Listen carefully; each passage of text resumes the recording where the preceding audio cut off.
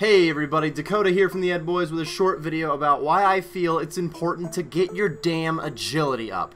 I've had a lot of discussions on stream about grinding out skills, and I'm sure to nobody's surprise, agility tends to be one that nobody likes.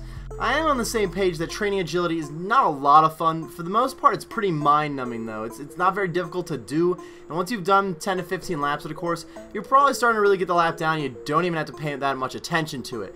Now, it's not like agility is AFK by any means. You still gotta click fairly often, but it is a great time to catch up on your shows or maybe even tune into your favorite streams. So you can get it done on kind of lazy time, you feel me?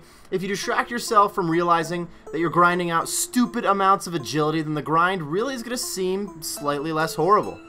But why is it important to have a high agility level? Obviously, there's a lot of shortcuts in the game that do require certain agility levels. For me, some of the biggest shortcuts include the agility pipe in the Taverly Dungeon to get the Blue Dragons, which takes 70 agility and allows for some really fast bank trips at Blue Dragons. Also, the spike shortcut just a few steps further into the agility dungeon, which requires 80 agility. This can speed up your trips for Black Dragons, Cerberus, not to mention it turns out that Earth Orbs and Fire Orbs are pretty legit moneymakers like this. Even after the Zora nerf, the Big Snake is still one of the top moneymakers in the game. There's a few methods of travel for Zora. My favorite is to just use the Fairy Ring Code BJS from my house. To use this shortcut, you need 76 agility, though a lot of people have 71 and just use a Summer Pie. That is a viable option, though. The point of this video is to get your agility up, so just get to 76. This shortcut's not quite as useful as it was before because Zoolander teleports are not nearly as expensive, but it is still a very viable option for getting to Zora, the one that I use at the moment for sure. If we stick to the bossing theme, along with completing the Desert Elite Diaries, which does take quite a lot, you could use the agility shortcut inside the Calphite lair for some really fast KQ trips. Using this shortcut and fighting KQ on task brings me about a mil an hour, and I'm not even that good at it, so that's not bad profit, I'm not gonna lie to you.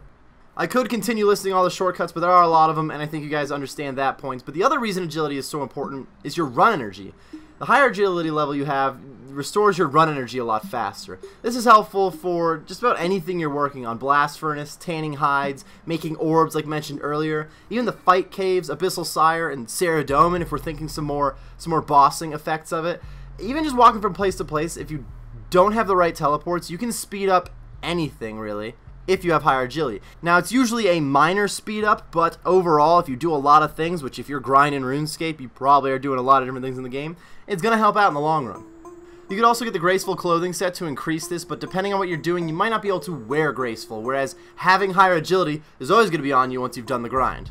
I'm just going to stand here with two of my accounts sitting at 0 run, one of them with 85 agility, one of them with 30 agility. Again, you're going to notice it's not unbelievably faster with 85 agility, but just like I said before, it affects so many different things that you do that in the long run it is pretty damn nice to have. Overall, do you need to get agility done? No, it's just a game. You guys can play it how you want, but I would suggest if you're looking to advance your account, one of the first things you want to do is get a high agility level. That is going to help you out in the long run. I can promise it. That's going to wrap up this video, everybody, though. I hope you got some useful information about agility. Let me know what you guys think about the grind. I'm sure most of you are thinking, yeah, sounds pretty useful. Still don't want to do it. And you know what? That's alright with me. No matter what, best of luck with your future gains, and I'll see you next time.